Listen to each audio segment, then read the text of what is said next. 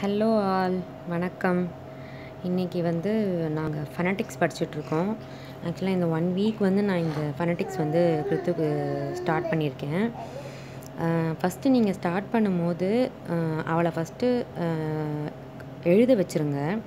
So எல்லா லெட்டர்ஸும் அவங்க வந்து எழுதி தரவாக வந்து கற்றுக்கிட்டாங்க அப்படின்னா இது கைண்ட் ஆஃப் வந்து மக்கப்பிங் மாதிரி தான். ஸோ இப்போ ஏபிசிடி லெட்டர்ஸ் இருக்குல்ல, இந்த ஏபிசிடி லெட்டர்ஸ் வந்து காமனாக இசட் வரைக்கும் வரும். ஸோ கூடயே வந்து இந்த வவல் சவுண்ட் இருக்குல்ல, ஏ, இ, ஐ, ஓ, யூ இருக்குல்ல, இப்போ இது மட்டும் உங்களுக்கு கூட வந்து ஆட் ஆகிக்கும். ஸோ ஃபஸ்ட்டு வந்து நான் ஏல ஸ்டார்ட் பண்ணியிருக்கேன். ஸோ இது வந்து இந்த 1 வீக்காக போயிட்டுருக்கு. அவள் வந்து 5 டைம்ஸ் எழுதணும் அப்படிங்கிற மாதிரி. ஸோ பக்கத்தில் நான் எழுதிடுவேன், அதை பார்த்து அவள் வந்து எழுதுவாள். ஸோ ஏனா ஆ, பிஏனா பா, கா, டா, ஏ, ஃபா, கா. So most of the words வந்து இப்போது இந்த மாதிரி வரும். ஸோ இப்போ பே மட்டும் தெரிஞ்சிருச்சு, பக்கத்தில் வந்து டீ இருக்குது அப்படின்னா பே ஆல்ரெடி தெரியும் அவங்களுக்கு. டீங்கிற சவுண்டை மட்டும் ப்ரொனவுன்ஸ் பண்ணாங்கன்னா பேட்டுங்கிற வேர்டு வந்து அவங்க கற்றுப்பாங்க. ஸோ ஈஸியாக அவங்களுக்கு படிக்கிறதுக்கு வசதியாக இருக்கும். ஸோ இப்போ சிஏ அப்படி இருக்குன்னா கா, சிஏ கா ஆல்ரெடி அவங்களுக்கு வந்து தெரியும் கா அப்படின்ட்டு. பக்கத்தில் டீ மட்டும் இருந்தது அப்படின்னா டீயை சேர்த்து ப்ரொனவுன்ஸ் பண்ணும்போது கேட் அப்படிங்கிற ஒரு அனிமலோட லெட்டர் வந்துடுது. அண்ட் இப்போ வந்து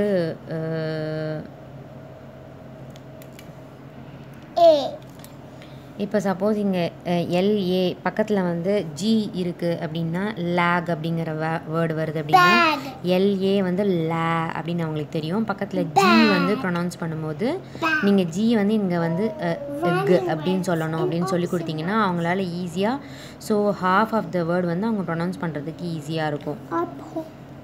ஸோ லேக் அப்படின்னு ஈஸியாக அவங்களுக்கு வந்து சொல்கிறதுக்கு வந்து ஈஸியாக இருக்கும். ஸோ இதே மாதிரி நீங்கள் வந்து ஏபிசிடி காமனாக வச்சுக்கிட்டு பக்கத்தில் வந்து அடுத்தது இ, இந்த லெட்டர் இ வந்து போட்டுட்டு ஏஇ, பிஇ, சிஇ, டிஇ அந்த மாதிரி சொல்லிகிட்டே வரும்போது ஏ, பே, கே, டே அப்படி இருக்குது அப்படின்னா ஸோ இதுக்கு பக்கத்தில் வர லெட்டர் வச்சு சேர்த்து படிக்கும்போது அவங்களுக்கு வந்து ஈஸியாக ரித்து ஸ்கிரிபிள் பண்ணாத எழுது. ஸோ அதை வந்து அவங்களுக்கு படிக்க வந்து அந்த வேர்ட்ஸை வந்து ப்ரொனவுன்ஸ் பண்ணுறதுக்கு ஈஸியாக இருக்கும். ஸோ இப்போ வந்து பிஇ இருக்குன்னா பக்கத்தில் ஆல்ரெடி இந்த பிஇங்கிறது பே அப்படின்னு அவங்களுக்கு தெரியும். பக்கத்தில் வந்து இப்போ ஜி இருக்குது, பெக் அப்படின்னு இருக்கிற ஒரு வேர்டு வருது அப்படின்னா பெக் அப்படின்னு வந்து அவங்களுக்கு வந்து வாசிக்கிறதுக்கு ஈஸியாக இருக்கும். ஸோ இதுக்கு பேர் தான் வந்து ஃபோனிக்ஸ். ஸோ இது வந்து இவங்களுக்கு வந்து பேஸ். இது கண்டிப்பாக நீங்கள் வந்து வேர்ட்ஸ் வந்து சொல்லிக் கொடுக்க ஸ்டார்ட் பண்ணும்போது இது நீங்கள் வந்து அவங்க மனசில் பதிச்சிட்டிங்கன்னா அவங்களுக்கு வந்து எத்தனை லெட்டர் வேர்டாக இருந்தாலும் அவங்க வந்து ஈஸியாக வந்து படிச்சிருவாங்க. இப்போ ஹாலோவீன் அப்படின்னு இருக்குன்னு வச்சுக்கோங்க.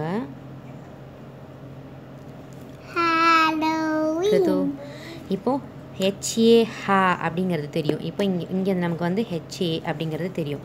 ஸோ இந்த 2 லெட்டரும் அவங்க படிச்சிருவாங்க, ஹே அப்படிங்கிறது.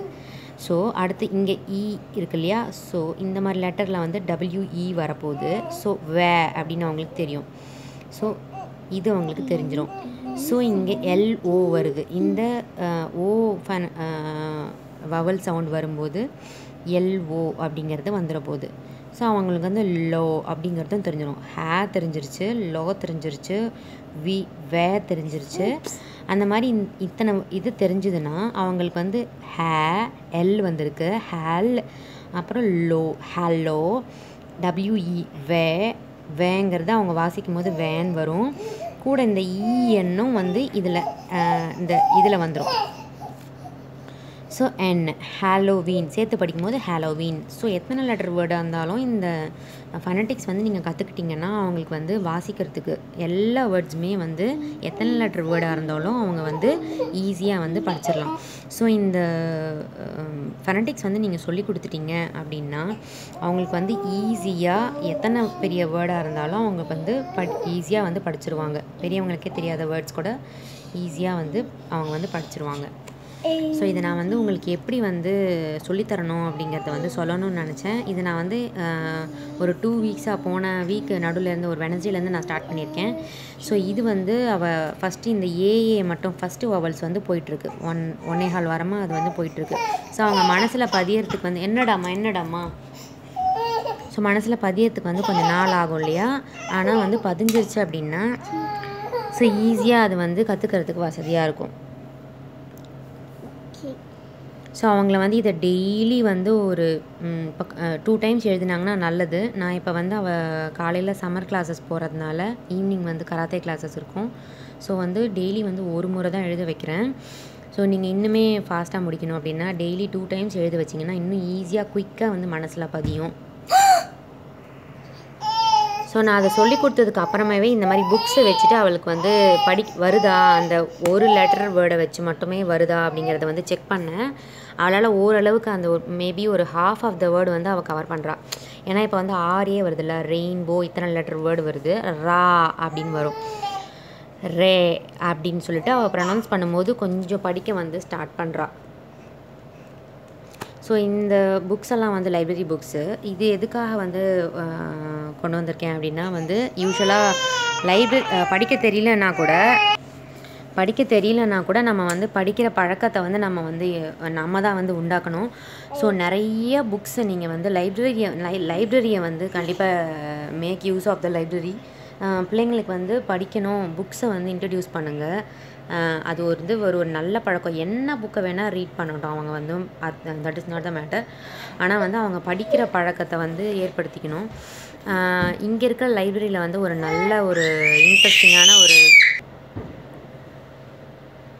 இங்கே இருக்க லைப்ரரியில் வந்து ஒரு மோட்டிவேஷ்னலான திங் வந்து இங்கே பண்ணியிருக்காங்க. என்னென்னா சம்மர் ரீடிங்ஸ் வந்து கிட்ஸுக்கு வந்து இன்ட்ரடியூஸ் பண்ணியிருக்காங்க. அதாவது வந்து இப்போ கிருத்து வந்து போன மந்த்து தான் வந்து 5 year old வந்து டேர்ன் பண்ணான்.